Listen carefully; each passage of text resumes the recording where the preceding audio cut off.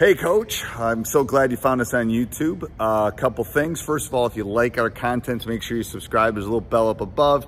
You'll get a notification, hit the subscribe button. That'd be the first thing. Thumbs up, we like those too.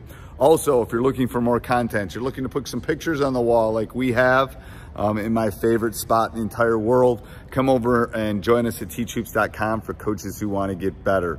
All right, let's head off to the video. All right, welcome to High School Hoops.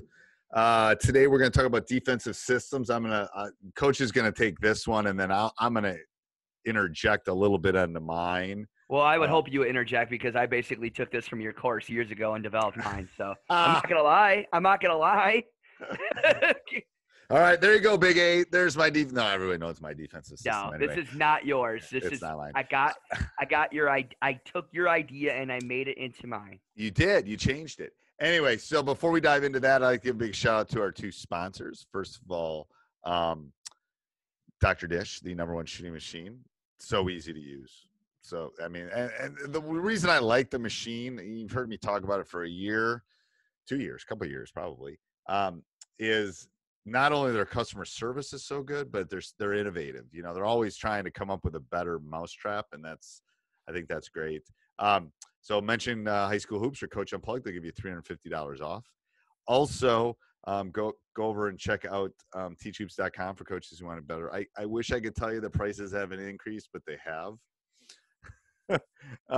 And they're probably going to increase again. So, you know, I got to pay my people is what I'm going to tell you. So 14-day free trial still there. I'm letting people kick the tires around, but it's a great deal.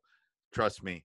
You can go on, I won't name other sites, but you can go on other sites and spend $15 a video or $49 a video. And for, you know, half of that, you can get a month of tons and tons of stuff. So go over and check it out. Yeah. All right.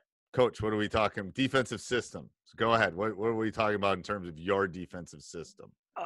Well, this is an old variation of it. I mean, obviously things would change based on what I've done in the last 5 or 6 years. So basically when I decided to create a defensive system, it was like almost creating like a football playbook of how I was going to make my defense extremely complex. Right.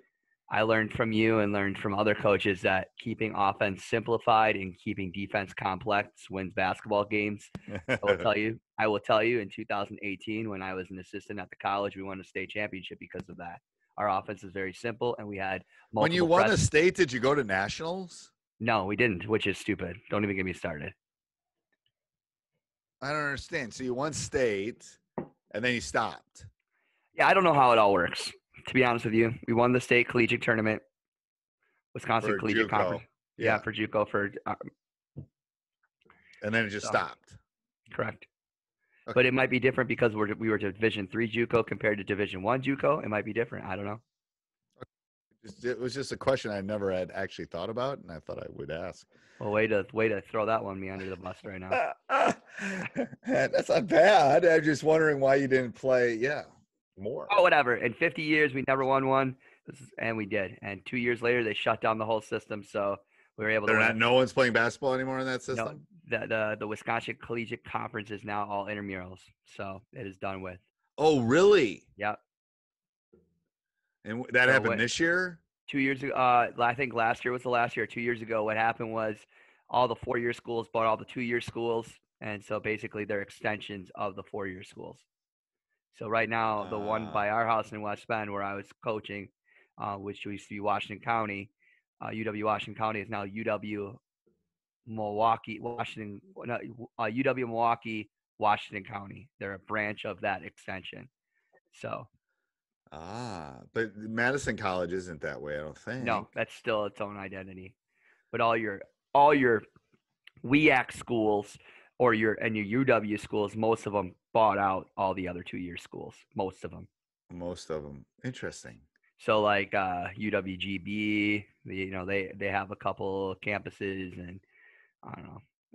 That's a whole nother conversation. Okay. But basically, they realized that there wasn't a lot of money to be made in the junior college system with acquiring these schools. So what's the sense of having it? You know what I'm saying? Right. They didn't have football or anything like that. They just No, had, there's no reality to it. I get it in a sense, but it sucks because it was an opportunity. It's a great way for people to transition into college and play high school college basketball at a pretty good level. And all All right, right. So bird walking, nothing like us bird walking. Okay.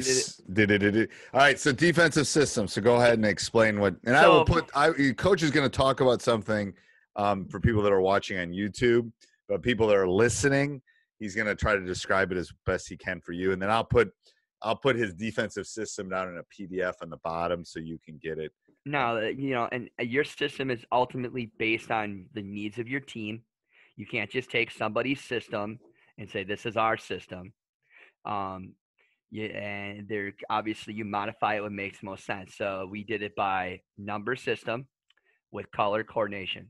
So we did it by, if I were to tell you on the left side of my system, I have a court here, and I divided it up into 4, 3, 2, 1. 4 In indicates the quarters, in the basically. quarters. Yep. Yep. Your 4 is your full court. Anything regarding full court pressure. Okay. Yep. And it could be in a zone full court pressure or a man full court pressure. I'll talk about that in a second. So if it has a 4, it's full court. Yep. Yep. So 4 red. Yep. Okay. 3 red. Okay. 2 red. 1 red. Okay. So And what's red? Red is man to man. Man to man. So if we were to say red 4 or have a red and we're yelling 4, we could be holding a red card. We could be just yelling red 4, red 4, red 3, red 2. They know exactly what we're going to do in red. So, forward 4 would be red, full court denial. And then 4 red. What 3. happens if you have more than one full court man defense? That's exactly it. So your system ultimately changes. So you have to figure out how you would do that. Okay. You know what I mean? Like that's what I'm saying. This system worked for us for that year. Like it's not necessarily going to work. Or how you decide to do it, because you'll notice here. Red was man to man. Blue was even zone. Green So even odd zones. Yep. And then yellow was combo. But if you notice in our yellow, our combo, we still added the 1-3-1 zone. Right. So combos like box and 1, triangle and 2. So then if I said blue 4, then it would be, I know it's going to be a full court because it's 4 full court and it's going to be a zone, some sort of zone. You had 2-1-2 there. But then if I went 4 green, I know it's going to be an odd number front. So it might be like a diamond in 1, 1, 2. Correct. 1. Okay. Yep. Okay. So, and then ultimately a lot of years I would not have the diamond and I would have a 1-2-2. And so those are my variations that I would have. And so that's kind of how I did things in regards to color coding system. And then a little bit too then is like terminology, if I would say on or off guarding the defender off the inbounder, on or off, I want on or off. That's simple than telling them on, or off, whether how you wanted to do things based on what the action was, up is just full court pressure, get up. Lock would be like I want full disruption of the ball handler. Another one I did not add on here would be what we called at the college called hawk. When we just yell hawk, and then that guy would pick up the person from full court, let the point guard get the ball in. I like that. We do that. Hawk. I like that. Add that when you do this PDF. I like that. Because I've always wanted to call for that, but I like that name. Like just something that you're just going to pick up. That's from my buddy Steve, my other buddy Steve. Me and Steve that won the state championship together. We use hawk all the time. So we would run a lot of zone pressure, and then we'd hawk a lot, where we would really disrupt the point guard or disrupt their action. So we would we'd call hawk. So at this point of the year, we were pushing baseline at this point of my career. So if we were yelling the ball push, that means we're really steering to it. We taught the kids the different push points in our defense we wanted to push them to certain parts of the corner of the defense. And then backdrop is press into a core defense to protect the rim. So it might be we might be out of a timeout. If our zone gets beat, we're gonna drop into our man-to-man. So Okay. backdrop might be so we might go blue floor into backdrop, which is just man-to-man defense, or a green floor into backdrop, which is your core defense, your backdrop. So you're dropping into man. And how long did it take to implement this? And did they have a problem doing it? I would say that, I mean, I don't even think this is very complicated, but it's still very hard to do. I don't know, Why do you think it's hard? because I think it's asking kids to really think. Um, and But I also think if you can really teach them about the quarters and dividing up into quarters, I think they can figure it out. I think the hardest thing would be if you had multiple zone defenses that you would have out of there. How would you make that work? How would you do it if you had odd zones? Make that work. Where does that really fit into that type of thing? Um, but I think in some retrospects, I think some type of system and how you do it can be really, really a useful tool for teams to use in the course of a game, because they're just, I would say that it takes about 4 to 6 weeks to get it going. So you're into the season by the time you're feeling good about it. Yes. So again, a defensive system, some of these things never change. I would hope at your middle school level that your entire red section is something you could start talking about at a younger age. You know what I'm saying? Right. So some of the system has been taught for several years. Okay. It's one thing if the system never existed, and you know that from And, building a program, right? right. But there's some things that maybe your yellow might change a lot from year to year, but maybe your blue and green is pretty much the same in red across your entire program. So if you have commonality and longevity within your system, it becomes easier to use. So that's the whole point of making sure, if you're the head coach at the highest level, your varsity coach, that you're starting to use some of those systems to be able to put in place. So by the time they're juniors and seniors, they're only having to put other little parts into the system. Does that make sense? It does. It does. And so that's the idea of that defensive systems and offensive systems are all based on language and what's the word I want to say? Everything is done with fidelity. You Right. have to do things with fidelity.